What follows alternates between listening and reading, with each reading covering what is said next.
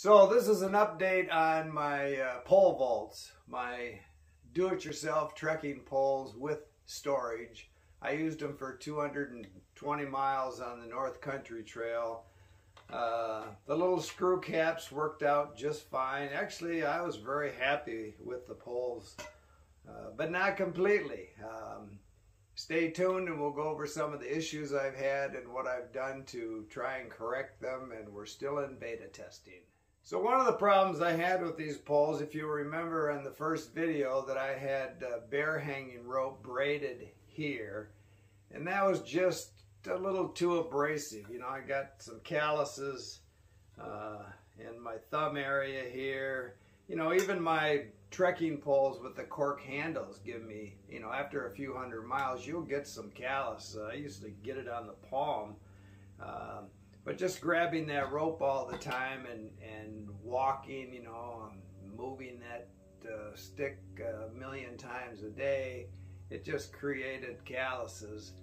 So what I've done is gone to tennis racket, baseball bat tape.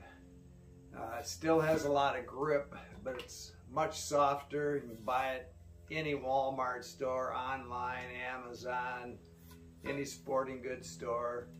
And I think that's going to work out. We'll see, you know, how that wears and if it lasts. But that's my newest grip idea. The other problem I had was, if you remember, I was telling you that I used these test tubes, flat bottom test tubes with a screw cap. Two things I did. One, I bought grommets.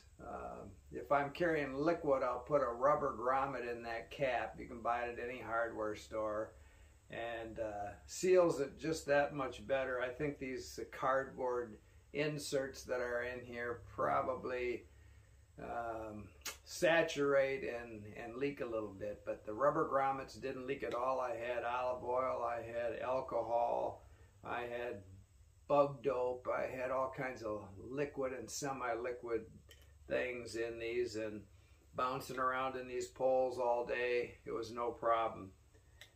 But one problem I did have is I carry my stakes in these poles, and to do that, these are only about 4 inches, and I can't find longer ones. I need 28 millimeter.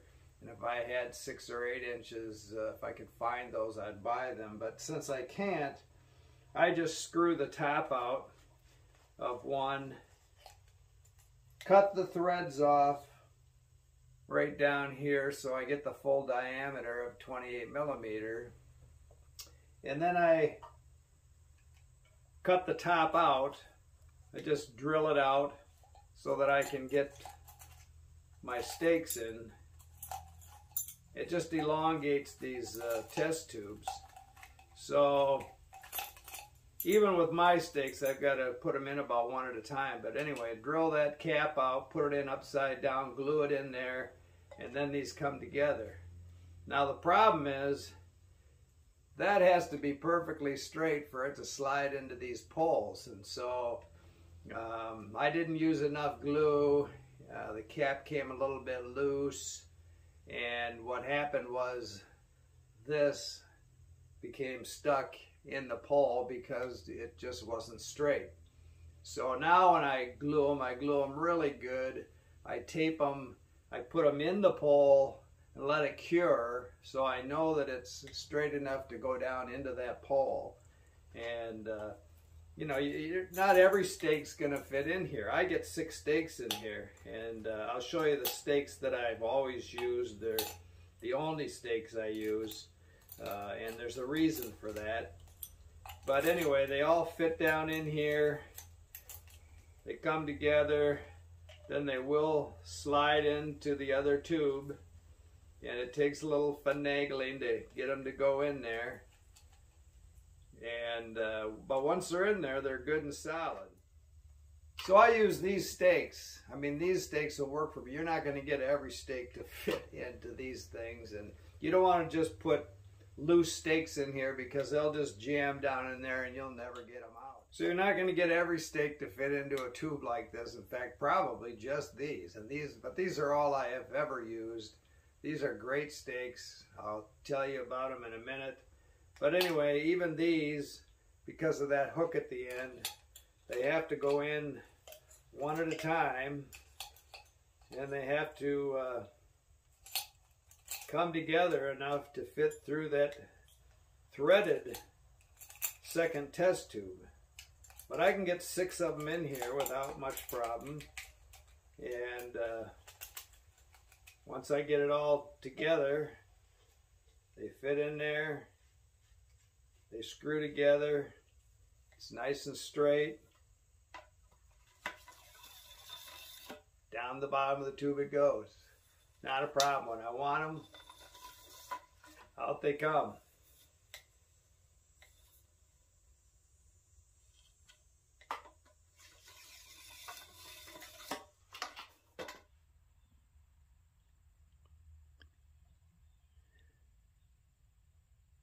So I've been using these pegs for several years. They're called tri-peg tent stakes. You can see they're manufactured for or by Hilleberg, but they've been discontinued.